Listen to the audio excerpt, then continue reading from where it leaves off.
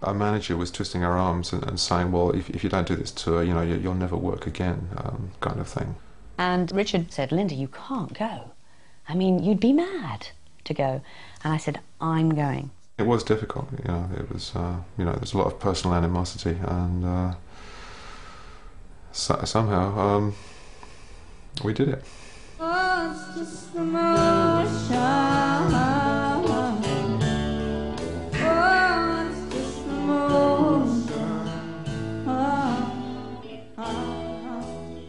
People say, we saw that tour and it was fantastic. You were kicking him on stage and hitting.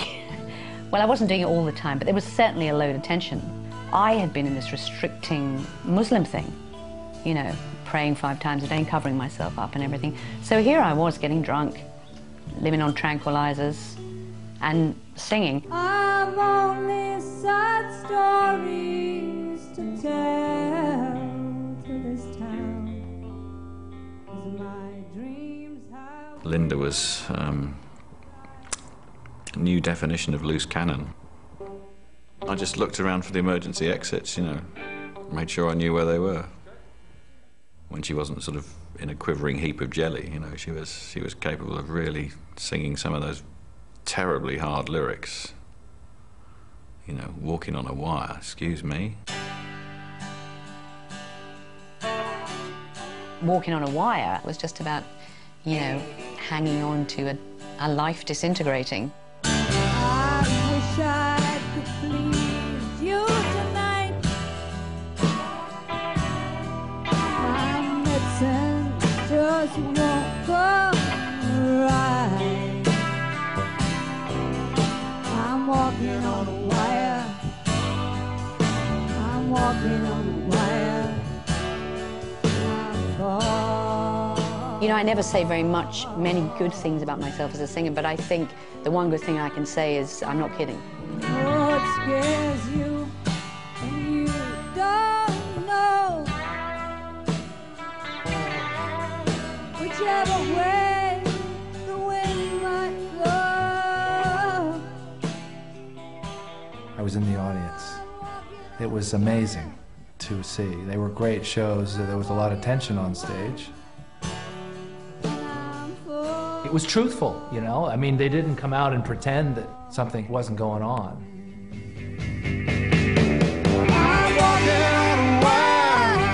It's entertainment.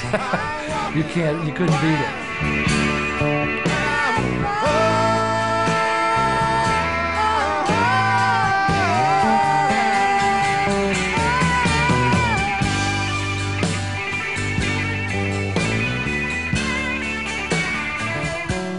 Thinking Richard was being incredibly brave, incredibly stoic, and probably extremely stupid for putting us all through this.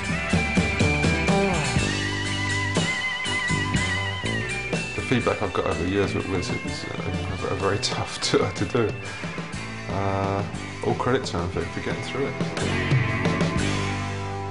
And then the day I had to fly home, I thought, well, I'm not going to drink anymore. I threw the pills away, the tranquilizers.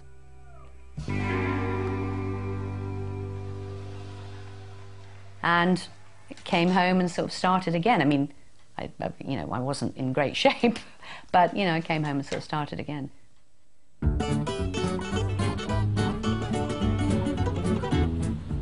While Linda went on to remarry and vary her involvement in music, the tour had gone some way to establishing Richard in America, where he has steadily built up a bigger audience than in his own country. God knows what his career would have been like had he stayed in Britain. There is this syndrome in England, you know, about the tall poppy.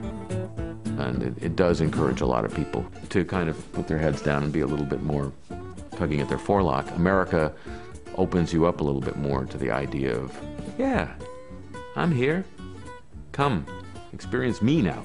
To, of course, a fault, as we all know, but I mean, I think it's been good for somebody like Richard because that can take a big weight off you if you've been slogging through the music business for years, you know, because it's not a nice business.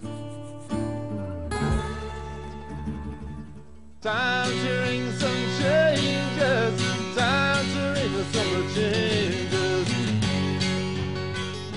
It was during a solo tour of America that Richard had met that certain someone else, Nancy Covey, who ran the folk club McCabe's and was to become the future Mrs. Richard Thompson.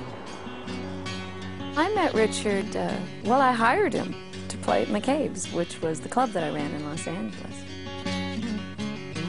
I didn't really know how it would go. I mean, I knew he was a great musician, but boy, people came out of the woodworks. It was a who's who of the music scene, and the people in the know all showed up at those shows. I remember when I went to see a show, and I brought my dad with me, and I said, "Look at this line, Dad. This is like the highest IQ ever in one place in Los Angeles I've ever seen. Everybody looked like Elvis Costello." It's time to ring some changes. Time to ring some changes. I remember he sat in a chair, and he was very quiet, and he just played. And I thought, this is kind of a depressing guy. You know, the music was incredible, but entertainment-wise, it was pretty, you know, pretty hardcore stuff.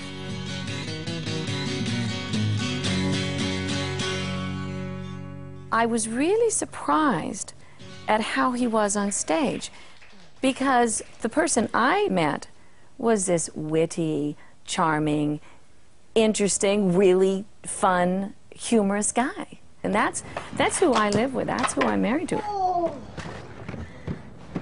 Good, that one. After initially setting up home in London, these days Richard and Nancy spend much of the year in Los Angeles, where their son Jack goes to school. Don't show any pain. The thing I noticed about Richard after he and Nancy got together was that he obviously and deliberately shifted his focus of professional interest to the other side of the Atlantic. It was immediately obvious that he was going to concentrate much more on raising his profile in that marketplace. After his somewhat haphazard path through the 70s, the 80s saw the emergence of a more focused and career-minded Richard Thompson, with an increasingly scornful worldview evident in his songwriting.